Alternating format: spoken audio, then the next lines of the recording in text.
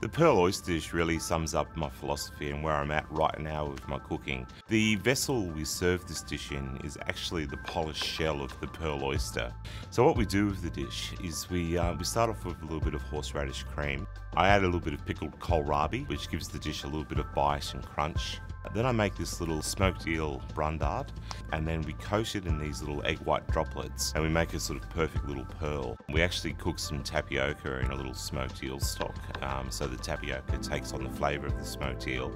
The dish is then sort of built up with a few other ingredients. We use a little bit of sliced octopus, and then of course the most important element, we actually put the pearl oyster meat, which is just very lightly poached in a little bit of grapeseed oil. The pearl meat itself is actually shaved very thinly, almost like sashimi. It's only cooked very briefly.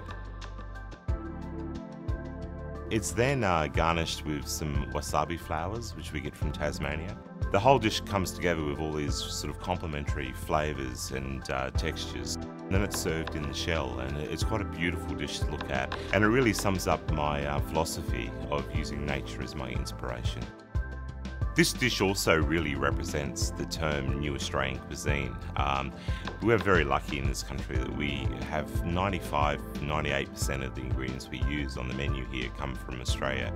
We have a very vast sort of growing climates in different parts of Australia. And we have pearl meat from the very top of Australia up there in Darwin, and then right down to Tasmania we have the wasabi flowers, which are grown in the cold climate. So really this is such a truly Australian dish. It's about chefs coming up with ideas and using the influences that we have and our fantastic ingredients that we have here in Australia.